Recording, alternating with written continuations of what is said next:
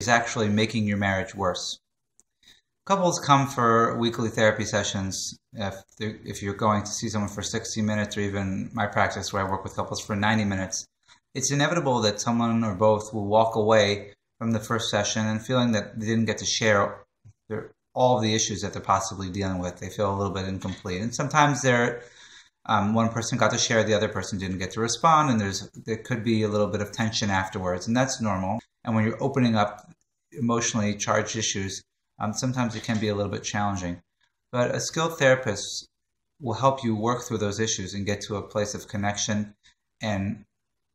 enjoy. However, if therapy could actually be making your marriage worse, if you're walking out of the sessions feeling like you're starting to notice issues that weren't there before, if you feel like you start having doubts about whether you should stay married or not because of the sessions, if you're coming home and saying, well, my therapist said,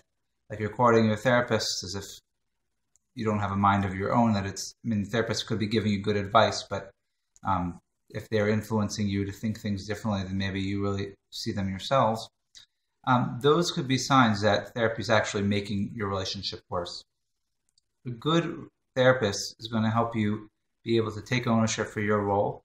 and not to place blame on your spouse, and also help you deal with the issues with your spouse and learn how to connect and empower you with tools to be able to speak about these issues in a way that's going to bring you to a more positive outcome.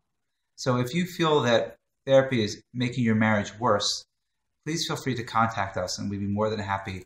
to discuss your situation with you.